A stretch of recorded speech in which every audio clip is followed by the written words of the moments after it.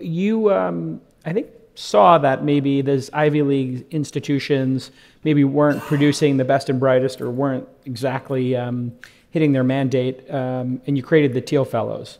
And you've been doing that for a while, and I meet them all because they all have crazy ideas and they pitch me for angel investment.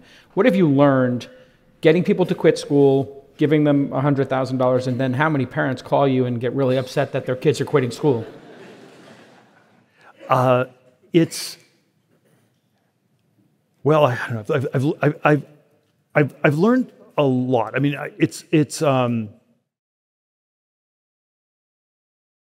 I don't know. I think the universities are far worse than I even thought when I started this thing.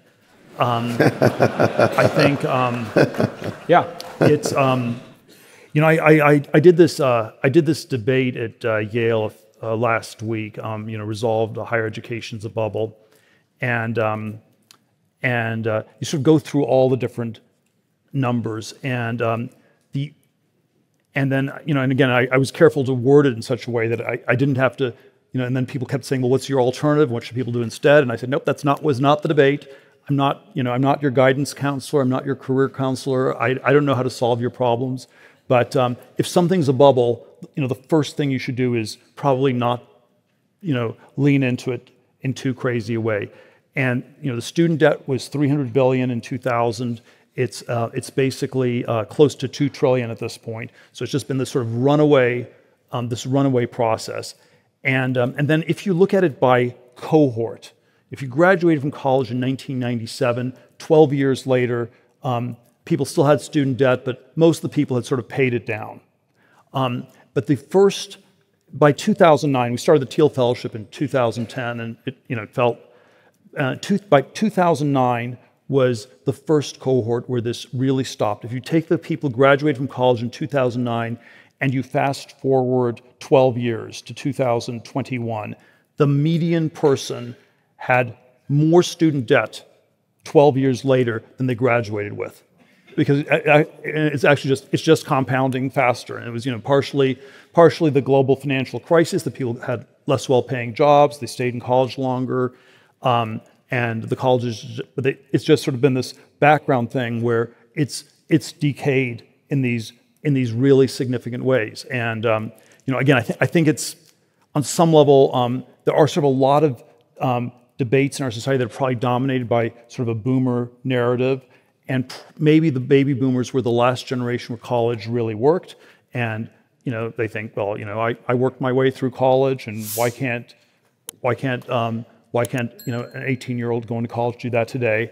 And so I think the bubble will be done once the boomers have exited stage left. But does the government need to stop? It'd be good if we figured something out before then, Does the government need to stop underwriting the loans? Because it's the lending. I think the 90+% of the capital in the student loan programs is funded by the federal government. And if you're an accredited university, you can take out a loan and go to it. And accreditation, in a rigid kind of free market system, you would have an underwriter that says, are you going to be able to graduate, make enough money to pay your loan off? Is this a good school? Are you going to get a good job? And then the market would figure out whether or not to give you a loan, would figure out what the rate should be, and so on. But in this case, the government simply provides capital to support all of this, and as a result, everything's gotten more expensive. And the rigidity in the system that basically qualifies schools and the quality of those schools relative to the earning potential over time is gone.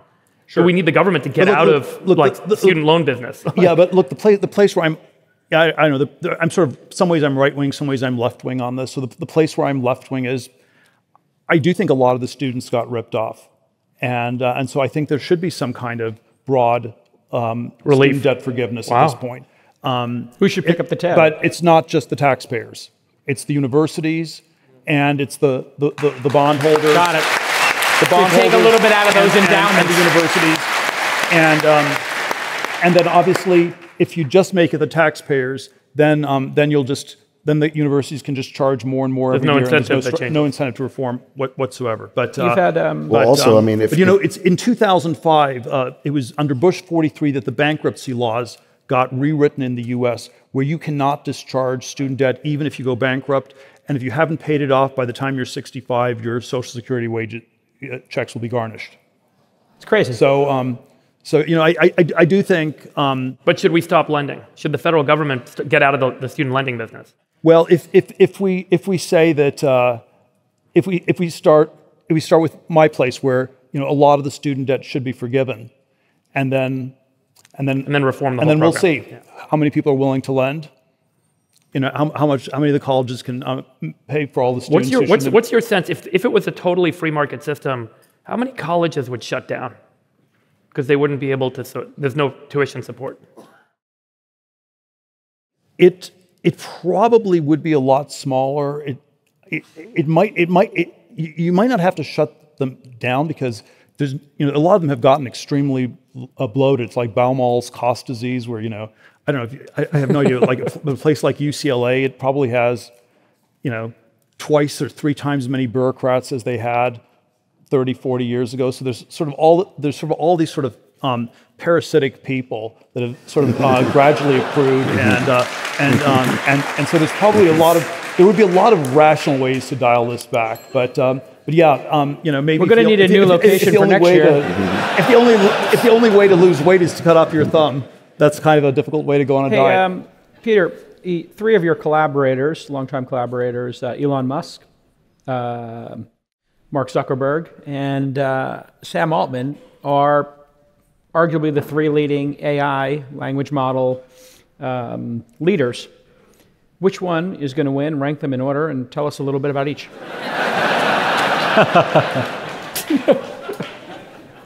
Peter said he would answer any question. I said I would take any question. I didn't say to answer any question.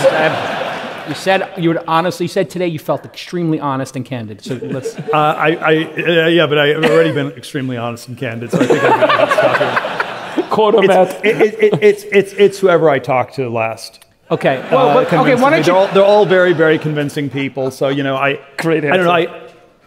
Well, maybe talk a little bit about each individual. I talked to Elon a while ago, and it was just how ridiculous it was that Sam Altman was getting away with turning OpenAI from a nonprofit into a for-profit. That was such a scam. If everybody was allowed to do this, everybody would do this. That it has to be totally illegal what Sam's doing, and it shouldn't be allowed at all. And that seemed really, really convincing in the moment. And then sort of half an hour later, I thought to myself, but actually, man, it's been such a horrifically mismanaged place at OpenAI with this preposterous nonprofit board they had. Nobody would do this again. And so there actually isn't much of a moral hazard from it. So, but yeah, whoever I talk to, I find very convincing in the moment.